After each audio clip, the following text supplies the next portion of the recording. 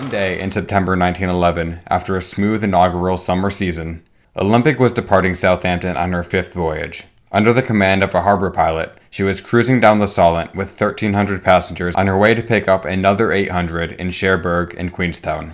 The weather was fine with a moderate breeze, and to exit the Solent and head for Cherbourg, Olympic had to execute a complicated S-turn. Under the command of harbor pilot George Bower, Olympic sounded her whistles to announce the maneuver.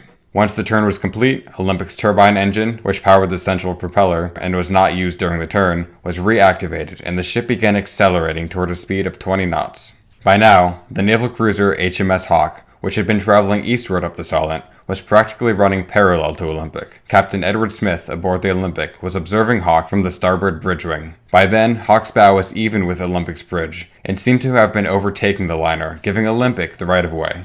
Suddenly, the Hawke's bow veered to port. The Hawke's commander ordered the cruiser hard to port, which, in terms of tiller commands, meant to turn the ship to starboard. But the Hawke turned in the wrong direction. In an attempt to correct, the crew realized that the steering gear was jammed. The commander ordered the engines to be stopped, but it was too late. The Hawke's bow sliced into Olympic's quarter. Olympic's watertight doors were quickly shut, and only 2 watertight compartments were flooded. The passengers occupying the cabins where the Hawke struck the liner were enjoying the public spaces of the ship at the time, and remarkably, there were no injuries.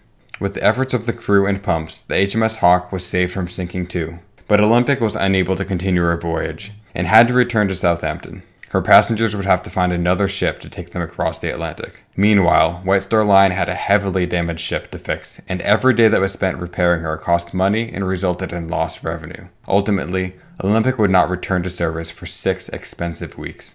As to who was at fault for the accident, well, the court ruled in favor of the Navy, and placed blame entirely on the Olympic. The argument was that the abrupt turning of the Olympic, combined with the large amount of water she displaced, sucked the Hawke into her wake. If the Olympic had already completed her complicated maneuver though, and was building speed on a steady course, and the Hawke, which had been traveling at a consistent speed, was overtaking the Olympic, then the Hawke would have been obliged to steer clear of the liner. Perhaps though, the Hawke could not have steered clear, due to the reasons previously stated.